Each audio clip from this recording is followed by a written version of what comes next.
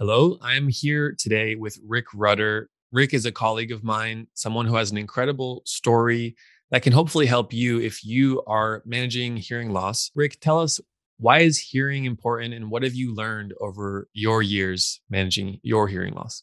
Yeah. Hey, Ben, first off, thanks for having me. Super excited to be here. I think for me, like hearing is critical to your happiness. I struggled with hearing loss for 20, 30 years of my life. And I finally found hearing aids in my mid 30s, and they literally changed my life.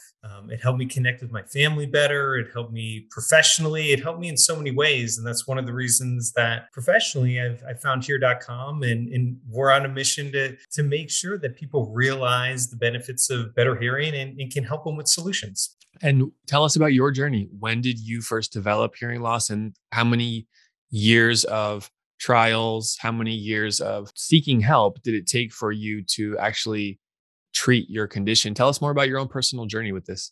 Yeah, so I developed hearing loss in elementary school when I was in the third grade. I came down with the condition called cholesteatoma, and for anybody's that is not familiar with it, it actually eats away at the some of the bone in your inner ear, and it produced number one, like it was something that I had to have surgically corrected and fixed, and that obviously affected my hearing loss, or it gave me hearing loss. And so some of the things that came out of that is during school I had to pay attention. I had to work rooms in different ways, and I really did struggle in school and in other environments. It took a lot of effort to make sure that I did well in school and all of those situations.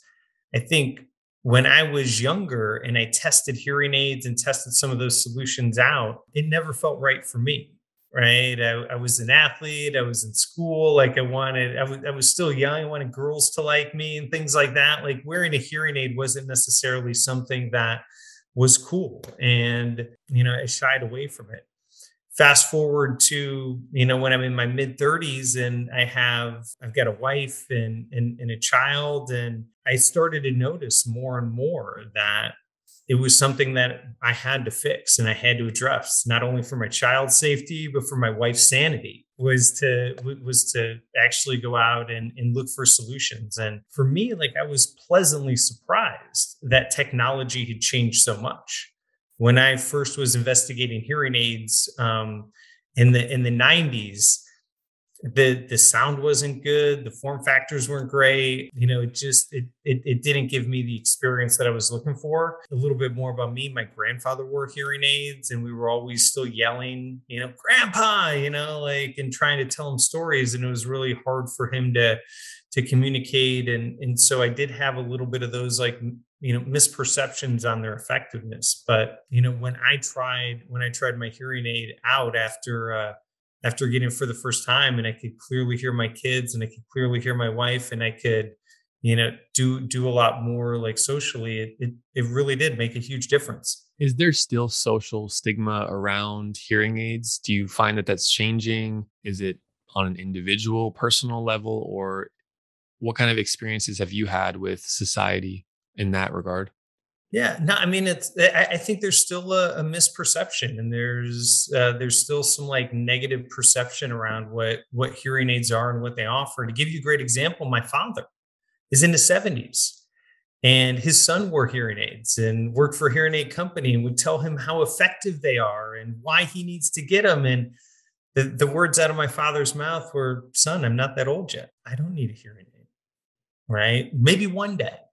But I'm like, "Dad, I'm watching you around the dinner table. You can't interact with your grandkids. You're having a hard time talking to me. Like, what's the big deal?" He's like, "Son, it's fine. I don't need it. I'm not there yet." Fortunately, I work for a hearing aid company, and we were doing some really cool trials for teleaudiology. And so I was able to ask my dad a favor. I'm like, "Dad, I want you to help me out with this project for work. We're working on something really cool, and I need you to test this technology. It's brand new." I'm like, "I'm going to send you a box, and it's going to have hearing aids in it. And one of my colleagues is going to test your hearing. And I just need you to do this for me for work." "Fine, son. If it's for work, I'll do it." So we sent him the box, and we tested his hearing, and we fit him with hearing aids. And I got a call that night that was, "Son, you're right. I think these hearing aids are going to make a huge difference in my life." And time again, my dad will give me a call and be like, just thank me for doing that, for not giving up on him, for continuing to push, for tricking him into that hearing aid trial. And it's made a big difference in his relationship with my mother, with his grandkids, and with everybody around him. And he is a huge fan of his aids. Right. He's always, talking about his aids and how happy he is. And he often says, I wish I would have done this 10 years ago. So that's just one personal story of this. And I think in the industry, we see it so much, right? We hear it on the phones when we do consultations with our customers. We hear it when I talk to people on the street. And often it's these little things like, oh my God, your hearing aids connect to your phone. Like, that's so cool. And I'm like, that's just the beginning. Like, you have no idea like what these devices can do. And so, yeah, the more we can do to educate people, I think, and help them see the potential for what their life could be like with just a little bit of help from Yeah, absolutely. technology, right? So, yeah. Absolutely. And it feels good to be around people who are hearing well. Whether I'm hearing well, that feels good to be connected to my loved ones, whether it's my family or patients that I've helped over the years in person via telehealth. It feels good to be a part of that. It's inherently human in our communication is what makes humans so special. Our ability to communicate and hearing, speaking, communication is everything. To slowly lose that progressively over time and then to bring it back can be a little overwhelming. How did that go for your dad when he had to acclimatize or adapt to all of the sound coming back at once, which we typically know can take about a month for an adult to readjust to? Yeah, I mean it's a challenge. He's interesting because he's not super sensitive and he's very positive. So for him, it wasn't that big of an adjustment. I think for me, I remember the first day I came home with hearing aids, and my wife and my 3-year old were so excited. Dad, how is it? And I'm like, it was so loud, it was uncomfortable. Like, I did have a hard time adjusting in the beginning, and I never really realized why. It was one of those things. My hearing aids actually sat in a drawer for a while, because it was uncomfortable and it took me a while to adjust. And it's something that you have to be patient with. And, there's little things that are a little quirky about it or weird. Like, for example, the sound of your own voice. You sound funny when you talk, but there's like reasons for that. And most people, once they realize like it's not just them, it's a process, and it does take some time for your brain to kind of adjust to some of the new normal in a sense. It becomes a little bit easier. But yeah, to your point, there is an adjustment period, and I think that is another thing we have to help educate people on. Real quick, it's one of the funnest projects I worked at here.com. We actually created a hearing success program for people so that we could educate them on, like, listen, this is going to take about a month, and there are going to be things that you have to get comfortable with on your journey to better hearing. And it's okay. Just be patient. Take your time. Don't expect to put them on and go, running down city streets because it's going to be a little uncomfortable. Right? You should focus on, like, maybe it's like a couple hours a day, or, wearing them at home in a more quiet environment, and getting used to some of that so that you're prepared for, or not prepared, but just adjusted to what these devices can do for you. 100%. The educational component here. If someone tried hearing aids out of the box without that context, no surprise, there's a higher likelihood for them to reject it or wait a number of years before trying again. I'm an Mhm. audiologist, so I'm a big proponent of the professionals, and I know you are too, Rick, of the professionals' role in this process, how this is a very human experience to regain this sense of communication. And that's what our profession is best trained in more than any other, of how to use this technology with other tools and the right expectations to make that a seamless transition. It's important, right? What was your experience with professional service for your hearing aids? Yeah, I mean, I wish it was better, quite honestly. I think I don't know if here's the thing that I think is difficult too, is I think that would be an unfair, statement too, because I think when you get these devices and you have so much new stuff to think about, right? There's so many things that are going through your head in the moment of you're trying on these hearing aids. You're like, wow, this is different. And you're adjusting to that. And you may be also getting some information on how to work the hearing aids and what to do. And this whole process, I don't think I comprehended that in the moment, right? I'm sure my audiologist was telling me more information and a little bit of this, what to do to be successful. But I was so focused on just having these devices on my ears and like trying to figure out what it was that I didn't absorb any of that. And so it is something where you kind of have to, figure out ways of educating people in the moment or over time. And that can be a little bit challenging. Yeah. And you and I both work in the telehealth space. We both help people improve conditions like hearing loss or tinnitus with technology.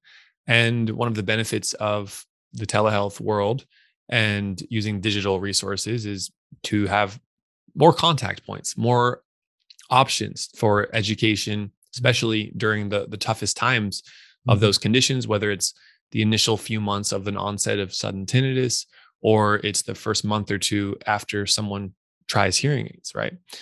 Um, what have you learned over the years with your role with Here.com and how adults are responding to the technology component of this? Yeah, I think it's really interesting. I mean, you raised some great points, Ben. There's ways for us to use technology and even communication to like improve the experience. One of the things we do at Here.com is we created this 30-day program, the Hearing Success Program, and it doesn't have to be like like some crazy technology solution. Really, what Yeah. we do is we provide a lot of information over email that says like, hey, based on where you are in the process, like here's some things to be thinking about, right? Like we mentioned, like in the early days, it's a little bit of the sound of your own voice, right? Like how to set those expectations and what to do.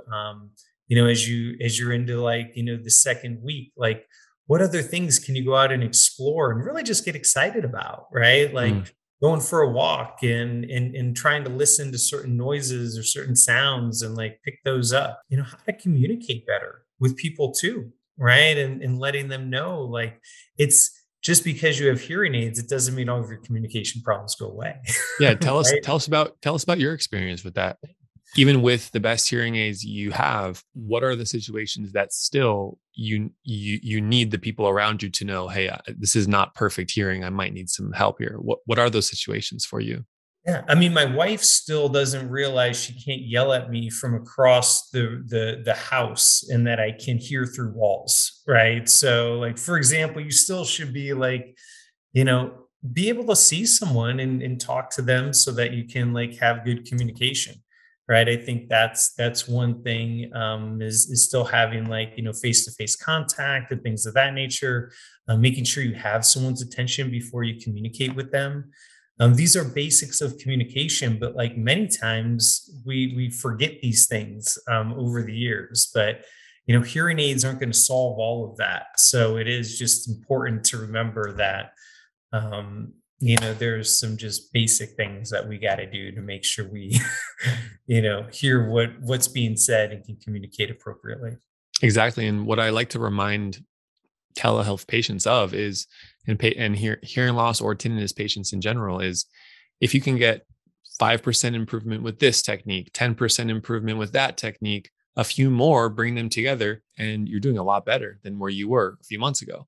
And these are challenging chronic conditions that sometimes is not a quick fix.